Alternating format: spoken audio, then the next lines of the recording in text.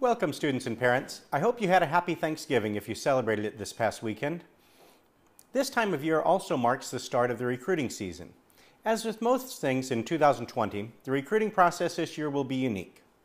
We will start our recruiting this weekend with the Global Recruitment Collaborative's virtual fair. Currently, there are about 1,000 candidates and 80 schools attempting to fill more than 400 vacancies. We will compete with other top international schools around the world for the very best faculty. We look forward to finding new faculty members that are a great fit for our school community and bring them here to Jubail. I'm also pleased to announce that ISG Jubail has appointed a new IB Diploma Coordinator for next year. Our new IB Coordinator will be Sanjeev Jangra. Please join me in welcoming Mr. Jangra to his new role as he carries forward the excellent work of Mr. McLean. Finally, you'll notice a change in our front gate. We're changing our security company, and the change should happen around the 1st of December.